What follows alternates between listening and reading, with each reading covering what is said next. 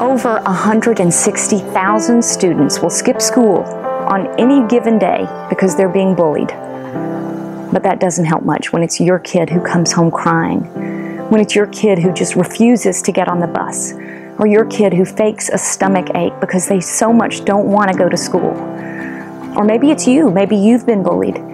There's something about hearing cruel things about yourself that affects you deeply. It starts to soak in and it hurts. And that's what happened with this little girl who called us, and I'm never going to forget what she said. I'm never going to forget her voice or her words. She was being bullied at school. She goes to middle school, and every day she was coming home in tears, feeling terrible about herself, and it was affecting everything in her life.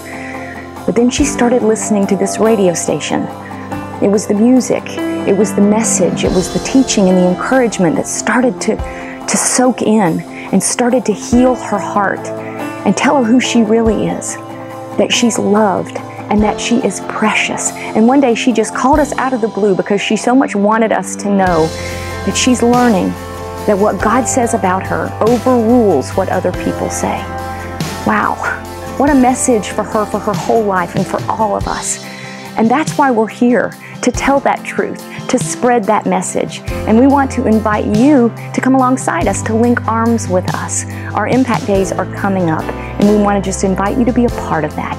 You can get all the details at 1069thelight.org.